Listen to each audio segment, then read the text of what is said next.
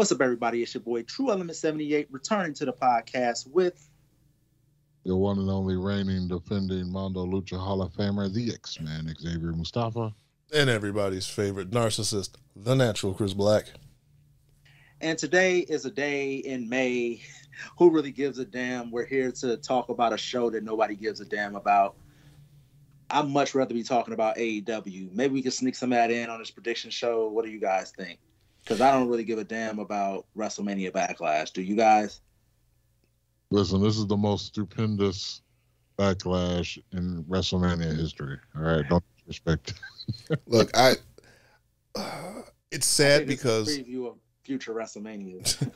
It's sad because WrestleMania had so much momentum. They could have done a lot coming off of WrestleMania, but it's business as usual. It's back to, what they do best, which is just shit in the bed as far as television shows go and booking goes. And I see we have 1, 2, 3, 4 rematches out of 6. But that's what WrestleMania Backlash really is. Matter of fact, it had so many rematches that they had to add WrestleMania to the Backlash. So, yeah, I think that is very interesting that WWE is continuing to make the most money that they've ever made while delivering some of the worst product that they've ever delivered. But I guess hope is on the horizon with AEW selling out their Forbidden Door show in 40 minutes without a single match announced for it. I think that is a great sign for professional wrestling. They sold out a 20,000 seat arena. It's another over $1 million gate for them. Look, I understand. Look, if AEW just isn't your cup of tea, y'all need to just stop hating. Like, seriously. To sell out an arena without announcing one single match, but yet you have WWE who have their whole card announced and they can't sell out a venue, like, give them the respect. Give them their credit. If you don't want to give them respect, give them their credit. All right, I hate to be the reality guy here. Let's be real. All of the sellouts they've had in Chicago has been because they've been spectacles. Their first 2 shows they had here when it was before it was officially AEW, when they did the first show, sold out in minutes. Then when they actually became AEW and they did their anniversary show, whatever it was, sold out. The CM Punk show sold out. Now you got this New Japan Pro Wrestling mix deal. So these are special events. But when they come here for like the random stuff, they're not selling out like that. Well, they haven't come here for anything random yet. They deliver when they could. Isn't it all supposed to be spectacles? Like, isn't Royal Rumble, WrestleMania, SummerSlam, isn't that all supposed to be spectacles? Like I'm saying, like, I'm happy that they sold out, but let's make no mistake, they're not selling out everywhere. But also, true that. To me, that makes it more impressive. They saturated the Chicago market, and they continue to sell out every time they go there. WWE, if they were going to New York, actually, we already had that proven. WWE went to New York over like 3 times over the course of like a 45-day period and struggled every time they went there. Right. Chicago could pretty much be AEW's like Madison Square Garden. Like, they know it's a good market for them. They know they're going to sell it every time they're there. Shit, I'd be booking in Chicago all the time. I mean, you don't want to oversaturate it, but you know what I'm saying? If that's your biggest market, shit, keep doing it as long as the people are buying.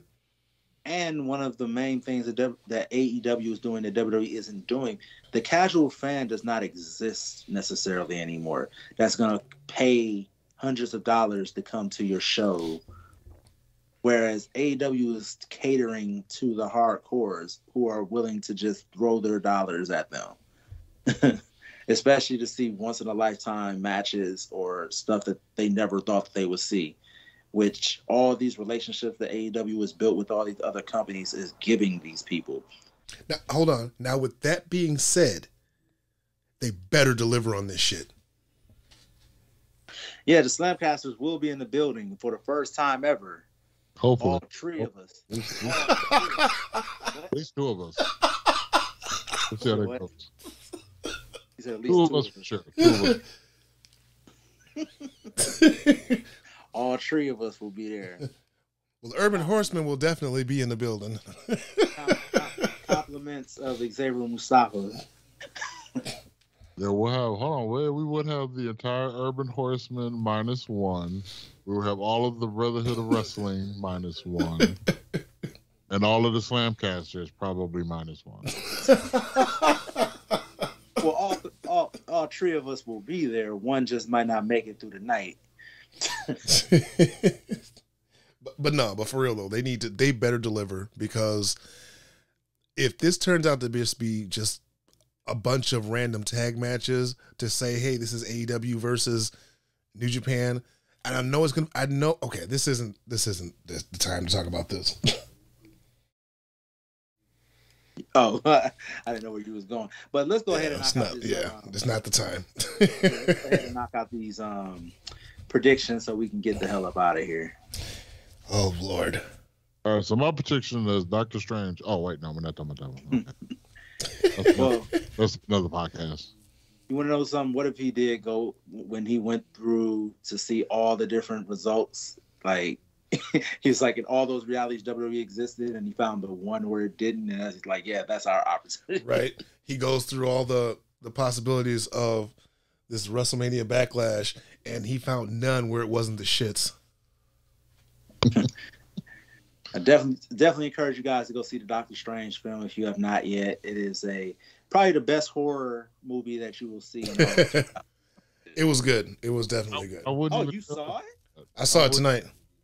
Oh wow! I wouldn't even. Chris Black, hey, you got the applause on deck on your soundboard. Give Chris Black an applause. Oh, whoops, wrong one. Yeah, there we go. Man, what's going on with the Slamcasters? I feel like I went away and now we're all in sync for once. Like we're all going to a wrestling show together. Chris Black saw a movie. I see all the big movies. Not usually in a timely manner. I just want to let the people know that there will be a Doctor Strange, the Multiverse of Madness podcast going up probably sometime this weekend. It's hard to get a whole bunch of people together, so we're working on it. That's not a bad thing, because then you could do a completely spoiler review, or overview or whatever. No, they're already up though, all over. Yeah, there are some that are up, but when you rush and you don't let it marinate, but just don't be the asshole who posts spoilers online. Just don't be that person. Oh yeah, I just had Moon Knight ruined for me because I hadn't caught up on it, and don't do that. They've got specialized discussion threads for that type of shit. Well, now it's kind of trash because of the algorithm on Facebook. It recommends pages to me that show me things because I follow a bunch of nerd shit. So, but anyways, what is the first match we're going to talk about? Let's start the. You know what? I'm not going to go off the card that I see online. Let's go with the shittiest match. Happy Corbin versus Madcap Moss. Happy Corbin. Madcap Moss. Because I don't remember who won the last time they wrestled. They hadn't wrestled yet. They just said arguing back and forth. Remember, Drew McIntyre had the match with Happy Corbin, and then he lost, and that's what led to this match. Okay. I'm going with Happy Corbin. They need to keep this. I mean, fuck it. They're going to keep this feud going. Yeah, they're going to keep it going, so I'd say Happy Corbin. Because in WWE's eyes, that helps get over Madcap Moss more. Right. Yeah, they probably going to feud through the summer. Maybe not till SummerSlam because they got other bigger shows, but this is definitely not a one and done. And I can't see Madcap Moss getting the first win. Yeah. All right, well. Next match. Oh, let's go with Bobby Lashley versus Omos. Almost a wrestler. I'll let Mustafa go first on this. I think they got to put Almost over again. Again? Wait, didn't he go? Nope. No, Bobby won, and that led to the breakup. Yeah, they got to put him over this time. And then he also won the arm wrestling match. For fuck's sakes. Yeah, almost over. Before you get your predictions, I saw a video of almost an interview. And I think dude said when he was 11, he was 6'1". Between 13 and 15, he was 6'5", and then had a growth spurt or something. God damn. Like 6'11". Like just to give y'all some perspective, I'm 6'1". My son Miles, he's 11. So that would be like Miles being 6'1". Like, Look at you, Dad. So he's like, "No, Dad, you go to bed." Yeah. Looking you dead in the eye, talking about, "Give me some snacks, I'm gonna beat your ass." But I saw that same interview and I was like, wow. Well, I'm also gonna go with almost because 50-50 booking. Yeah. Just imagine being that tall, trying to sit in the furniture they give you back there. Like, you don't even realize because you're little. Everything is little. Like, the world is the size of you in school back in those days. But then when you go back as an adult, you're like, man, this furniture was tiny as hell. Which is probably why he's so fucking awkward looking now. Like, he just seems like a very awkward person. It's actually funny. I can't remember the guy's name. That's what Satnam saying over there in AEW. That guy is an actual athlete to be at 7'4" or whatever he is. Like, it's crazy. He's a basketball player, isn't he? Was? Yeah, he was a basketball. He was a basketball player and a baseball player, wasn't it? The 1 in a million. Mm. No, yeah. No, never mind. Yeah, he was the basketball player. The guy in WWE was the baseball player. So. One thing I would say, based off of what you were just saying, Tru Element, I'm 6 foot, probably 3, and all furniture is little. So I can't even imagine 6'11", 7'2", trying to sit on some furniture. Nah. Who's the biggest person you stood across the ring from that you was just like, God damn, that's a big motherfucker? Not in the ring, but outside the ring, the Big Show. I didn't think the Big Show was gonna be that. Like, I thought, because I thought John Cena. John Cena was taller than I thought he'd be, but everybody else was little. Kurt Angle was little. Rey Mysterio was real little. Like, everybody was small to me. So I'm thinking, like, Big Show's probably like my height or something like that. No, that dude is huge. Yeah. And I remember turning into a corner and almost running into him, and I'm looking eye to eye with his chesticles. And I looked up, oh yeah, he was like, oh shit, I thought you was Mark Henry. I was like, you get so used to guys being smaller than you would expect, but like Mick Foley, I didn't expect for him to be as big as he was. I'm like, holy shit. Like, I was expecting, I don't know why, because you can see the height difference when he used to wrestle The Undertaker, but I just didn't, in my head, I just didn't picture him being that big. But anyway. Yeah. All right, what else we got? Let's go with Edge versus AJ Styles. Edge needs it. His crew is floundering. I think they need to go with Edge as well. I would say because of 50-50 booking, AJ Styles should go over, but no, I think Edge needs another win. I think this is when a mystery person joins the group, which fucks AJ Styles. I'm with Rhea Ripley joining the crew. I'm leaning more. Look, everyone was all like, "Oh, they did the too sweet." I'm side-eyeing that like Finn Balor about to drop him. Hit him with the Pele kick. Yeah, I'm not buying it. I'm not buying it. If it's not Ciampa, it's definitely going to be Finn Balor who turns. Okay. All right, what else we got? Let's go with Cody Rhodes versus Seth Rollins. Cody. Really? You going with Cody too, Mustafa? Cody, but I think it's going to be an attack or something like that. This is the only match that I'm actually interested in, because to be honest, I really don't know, because you would think, because, that seems to be my thing today, 50-50 booking, you would think that Seth would get his win back. But the way they've been pushing Cody, the way they've been seemingly where they're going to push Cody, like it seems like all these rumors and he wants to, go to the wing eagle belt when he wins. That's a hell of an assumption, first of all. But I don't think they want to give Cody Rhodes his first loss. And Seth Rollins losing really isn't going to hurt him. I don't want to commit to saying Cody Rhodes, but for the sake of just this show, I'm going to have to go with Cody Rhodes reluctantly. All right. What we got next? Women's match? Yeah, let's go with, because do you think the women's match is going to close it, or do you think the 6-man tag? I think 6-man's going to close it. Okay, so let's go. Remember, it's Paul Heyman in the corner of Roman Reigns. Either he opens the show or they close. Well, they could very well open the show too. But well, who knows? Who knows, actually, because Ronda's in there.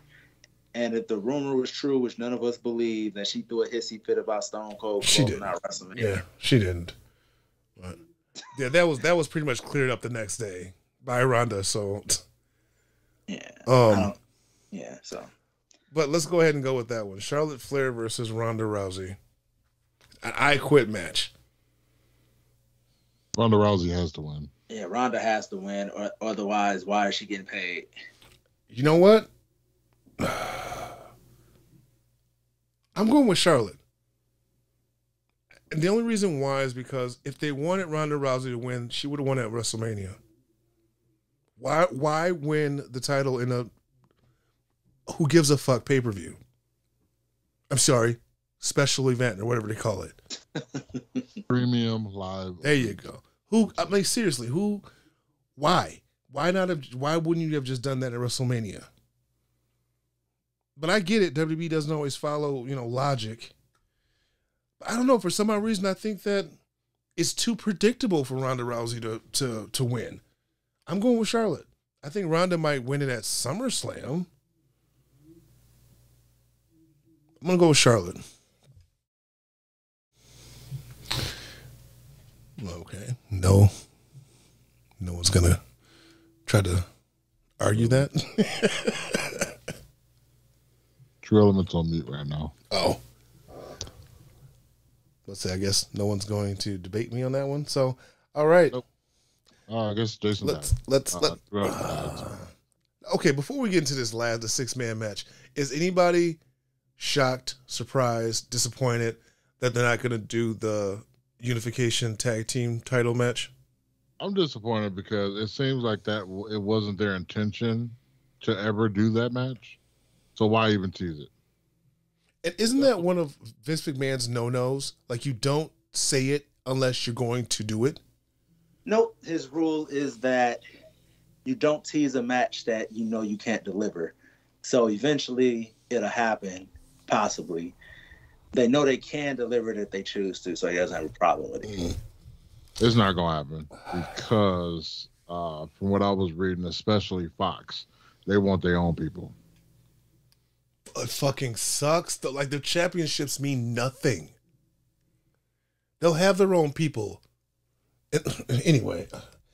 Oh my God. I can't. This is what made me not give a damn about the pay-per-view at all. I was intrigued about the title unification. And then they went and did this. I was even intrigued when the rumor was that this was going to be for all the gold, even though that would have been a very predictable ending. Right.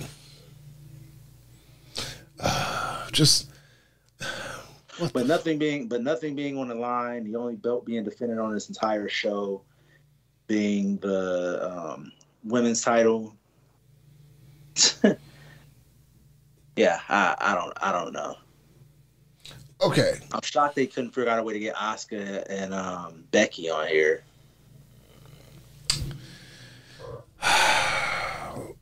Okay. So this will be the perfect opportunity for Drew McIntyre to pin Roman in this match. It's not for the title. It just shows that Roman Reigns is not unbeatable. But they're not going to do that. No, That's what I would do. They're not going to do that. We don't want that feud no more. Anybody but Drew McIntyre. Anybody. Oh, what happened with? Why are you sour on Drew McIntyre? Because I'm so over Drew McIntyre. But who else do they have? Like, I mean, no one's going to beat Roman Reigns at this point.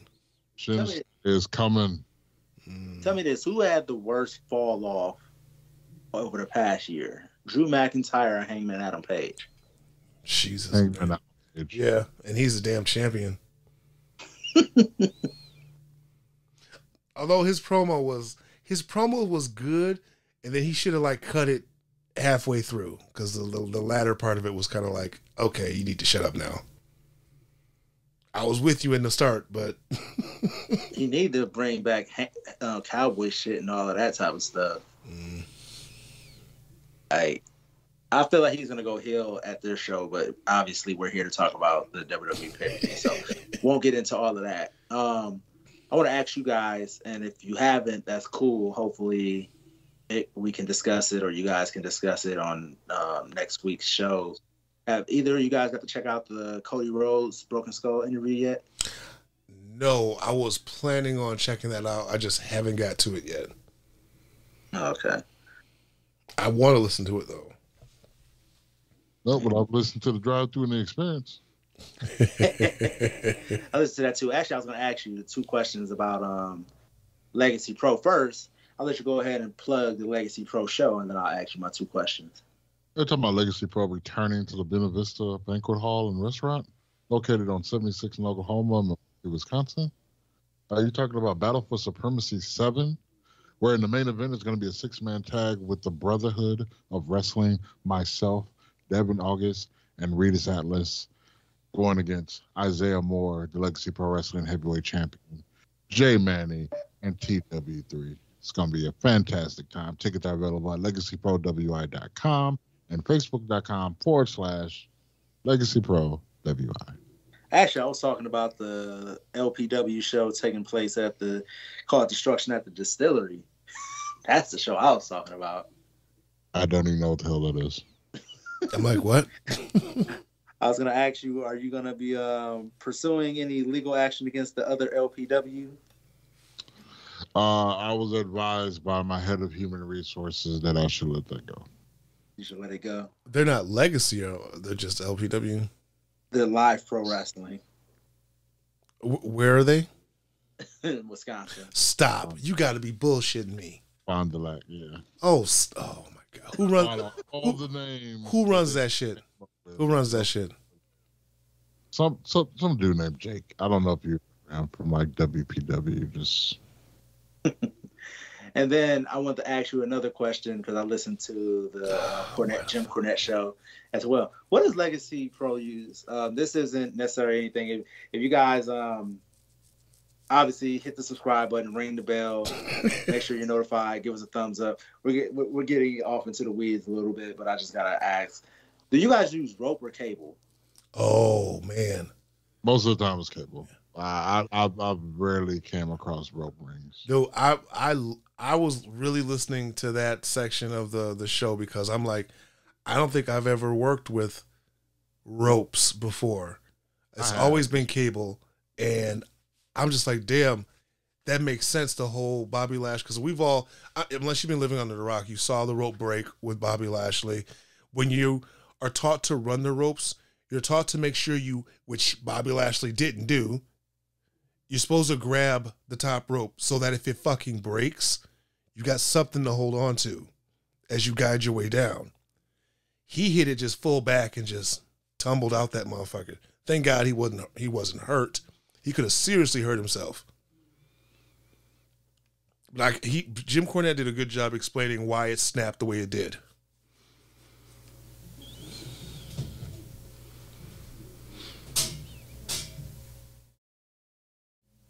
What? Hello? Whenever y'all get quiet, I'm just like, oh shit, did I just drop off again? That's what I was thinking too, like. Something's going on with Tru Element. He's on mute again. I think he died. I had to step away for a second.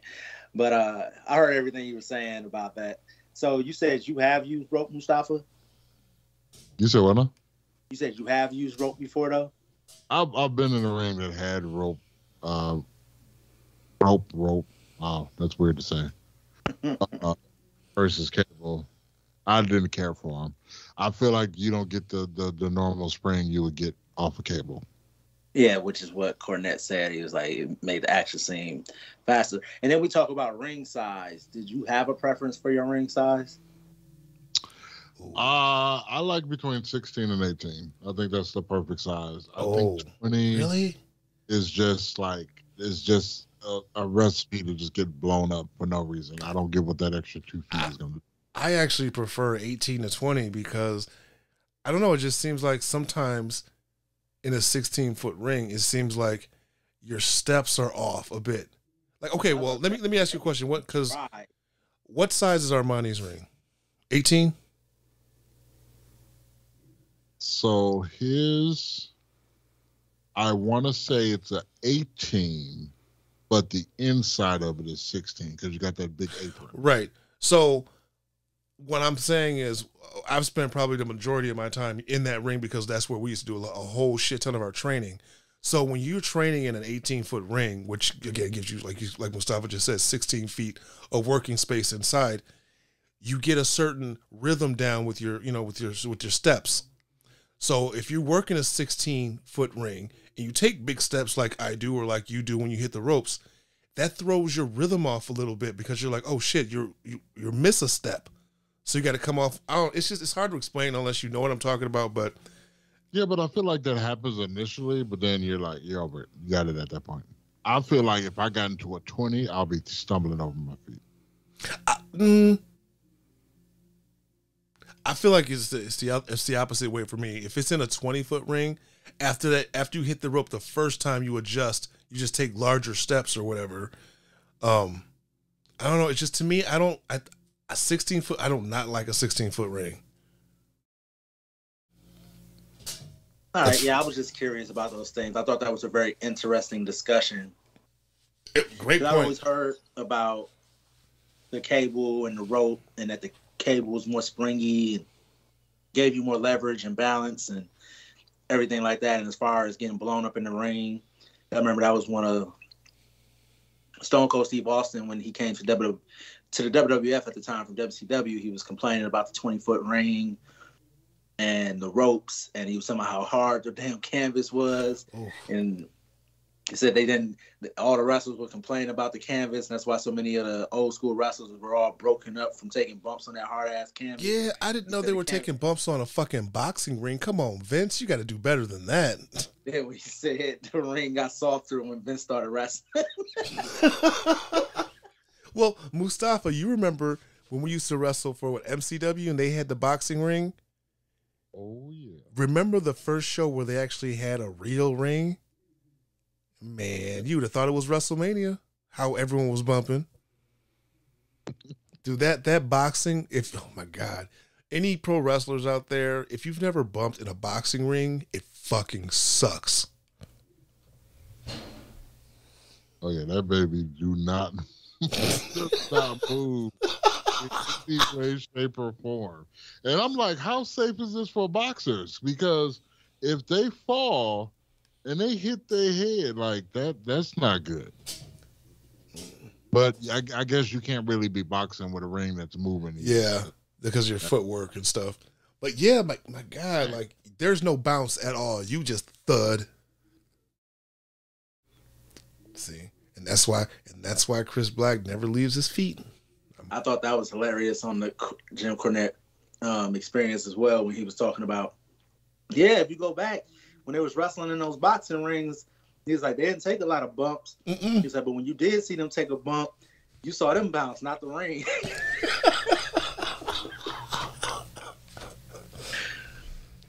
Oh, man. But, all right, that's been your WWE WrestleMania Backlash predictions. Go ahead and give everybody your social medias and where they can find you at. You can catch me at Xavier Mustafa on Facebook and on Twitter. You can catch my solo podcast at XM Cinema on XM Cinema on Twitter, Facebook, and on Instagram. We just covered the entire series of Moon Knight.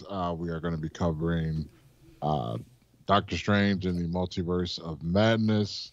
Then we're going to be taking a very brief break, and then we will be doing Kenobi, which will be on the Disney Plus in the next coming weeks. So, okay, you can follow me on Facebook and Instagram at the Natural Chris Black, and on Twitter at the_natural_CB. Be sure to check out my YouTube channel for all your New Japan, needs. I recently put up my Wrestling Duntaku results. Very good show. Juice Robinson joined the Bullet Club. Be sure to tune in, listen to that review. A lot of things are coming up for New Japan. They're going to kickstart the summer off the right way. We got Capital Collision on the 14th of this month. The Best of the Super Juniors start on the 15th of this month. Dominion's on June 1st. The G1 Climax is in July. So I'm going to be busy as far as the New Japan Pro Wrestling reviews go. So be sure to subscribe and ring the bell so that you're notified when new videos are uploaded. And hit the fucking subscribe button. Like my review of the Duntaku show is doing pretty good. No new subscribers yet. So I'm actually going to go listen to that because I wanted to get your thoughts on the Moxley and Filthy Tom Lawler match. That wasn't on this show. Oh, that was what show was that on? That was. I thought that was on the Dontaku show. Moxley wasn't on that show, and I don't know when that was. That might be coming up. Yet, so I'm curious to get your thoughts on that. Maybe I'll get them next week. Okay. And you catch me at Slamcaster TE78 over on Twitter. Also, you can find us wherever you get your podcast from. Make sure that you subscribe to us, leave us a review. Make sure you ring that bell over here, hit that subscribe button as well so that you're notified, and give us a thumbs up. Also, check us out over on Facebook. We have the official Saturday Night Slamcasters page as well as the Saturday Night Slamcasters Slam Board, which is basically like a chat room. Well, not chat room, but it's a page where you guys can interact with us as well as other fans of the podcast. And be sure to check us out over on Discord. We're going to be getting more active over there as the summer goes on. We had some plans for the summer, but Microsoft and GoPro decided to conspire against us. So we'll have to figure something out there. We're going to be going live on video for you guys, but Windows 11 does not like to play nice with the webcam setup. So hopefully sooner rather than later, we guys can bring you a lot of footage. Also, like I said, we all will be attending the Forbidden Door show out there in Chicago. Hopefully we can get us some gear made and go out there mobbed up. So if you see us out there, you plan on going to the show, hit us up on social media. Let us know you'll be in the building. Maybe we can link up with you guys and say hi or whatever. And also be checking out the Facebook page because we'll probably have lots of videos and pictures and who knows what we'll present to you guys from that show. So, be sure to follow us over on social media. Other than that, we up out of here. Holla at your boys. Come get slammed. Peace.